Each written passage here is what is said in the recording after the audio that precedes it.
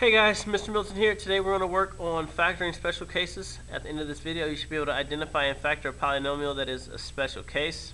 I want to remind you that this is not required for you to know these special cases, but if you understand what you're looking for, you can make some problems a little bit easier.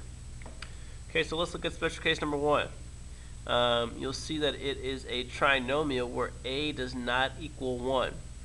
And so what we'll try to do is we're going to try to use the X box method. We're going to find two numbers that multiply to give us 4 times 9, 36, and add to give us 12. Okay, those two numbers, multiplying to give us 36 and add to give us 12, are 6. So then we'll take those terms, we'll put them in our box. Okay, and so first term is in the first box, last term is in the last box, and then these two numbers will be in these boxes. Go through each row in each column and take out our GCF. That's going to be 2x, that's going to be 2x, that's going to be 3, that's going to be 3. And so our binomials are 2x plus 3 and 2x plus 3. Okay, what do you notice about the binomials? They are the same. Okay, and so since they are the same, and since they are the same, we could rewrite it as, instead of saying 2x plus 3 times 2x plus 3, we could rewrite it as 2x plus 3 squared.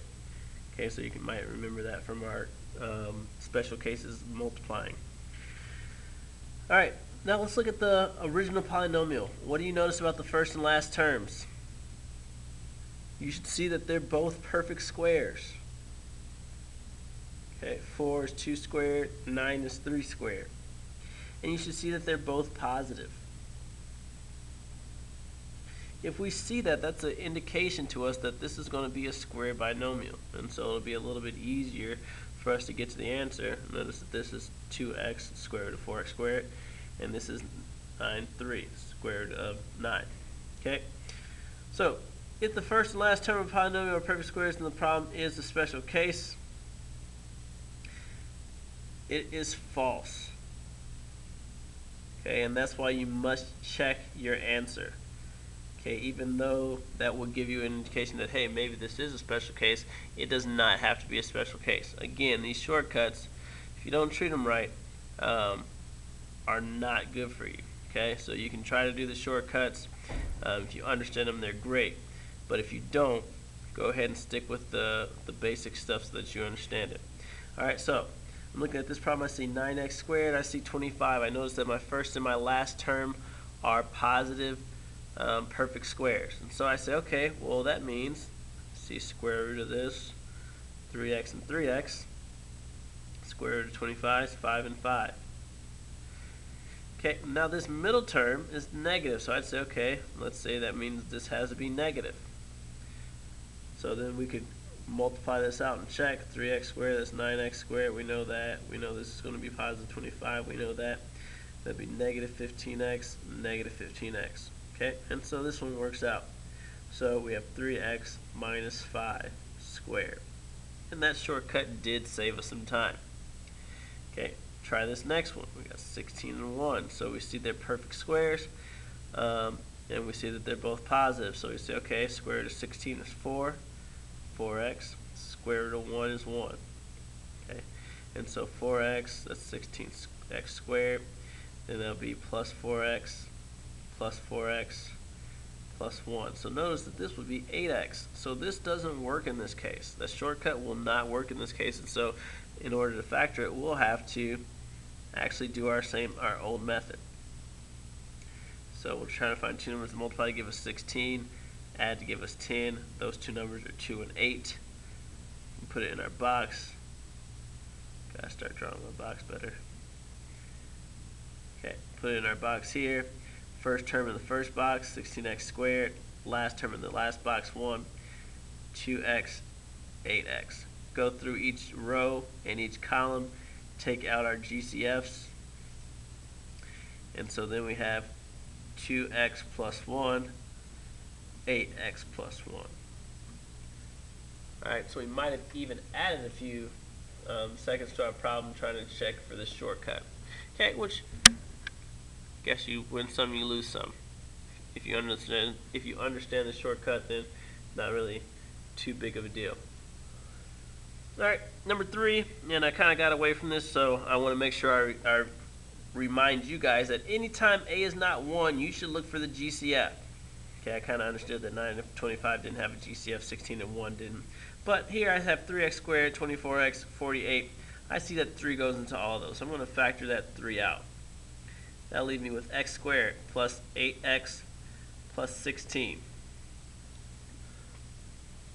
Okay, and now I'm going to look at this and I see that, hey, this is a perfect square. 1 is a perfect square. 16 is a perfect square. They're both positive. Let's see, it's going to be x plus 4 and x plus 4. Okay, again, I'm getting that because the square root of x squared is x, the square root of 16 is 4, and this middle sign is positive. And then when I distribute, 4x plus 4x is 8x, so it will work. So then my answer would be 3x plus 4. I could say squared, or I could say 3x plus 4 times x plus 4. Alright, try this last one. This last one is probably a reason why you'd want to try the shortcut, just because you would have to deal with such large numbers in your box. Okay, but try that one. Bring that to class for me. Alright, let's look at special case number 2. Special case number 2. Got it. This special case is easier to spot because the middle terms cancel out.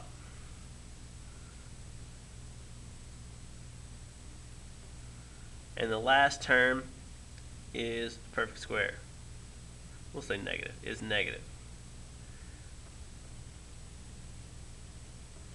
Alright, for this to happen, the middle terms of the binomials, or we'll say the last terms of the binomials, because we're talking about the binomials, must have the same number with different signs.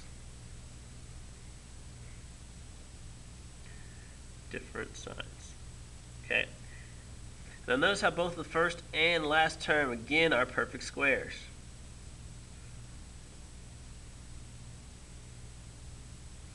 And the answer to the problem above goes like this. I'm using the square of 9x squared, which is 3x. That'll be in both places. The square of 16, which is 4, and that'll be in both places. And like I said, the signs will be different signs. Okay, so 3x plus 4, 3x minus 4. Again, that shortcut kind of eliminates using the box method for us in this case. Alright, so let's look at some problems together. Number 1, we have 49x squared minus 1. Alright, and so I say, okay, this is a perfect square, this is a perfect square, and there's a minus there. So I have 7x square root of 49x squared, 1, which is the square root of 1. No middle term, so I know they cancel out. Alright, for number 2, well now, notice here, and this is important to see, this is a plus sign between the two. Plus sign between the two is not the same situation, right? Up here we have minus. When it's minus, we have a difference of squares. Here, we can't do it. This is as simplified as it can go. Okay, so our final answer, really, if we want to factor it, this is as factored as it gets for us. Okay, and then the final one that we're going to do together here, we have 12x cubed minus 3x. Okay, this x cubed, like I said before, this is a hint to us that, hey, maybe we can factor some GCFs out. And here we can see that there's GCFs between the two, 12 and 3. They both have 3 as their greatest, as their factor. And then x cubed and x, they both have x as a factor. So we're going to factor that out. We have 3x factored out then, and what's left inside is 4x squared minus 1. And so now we're going to factor here. You see that this is a perfect square minus a perfect square. So 3x on the outside, and then the square of 4x squared is 2x. Write that both places. The square of 1 is 1. plus 1 minus 1. Okay. Again, this is a shortcut, but you do not have to use the shortcut. Actually, I'll do number 4 with you just because we hadn't had to use the shortcut. Okay, so for number 4, notice that we have, oh, that's an ugly number, but we'll work on, I guess this is a good time to do it. Notice that we have A as 100 and C as negative 81. We could rewrite this problem if we wanted to as 100x squared plus 0x minus 81. And do the same box method that we had done with any other problem.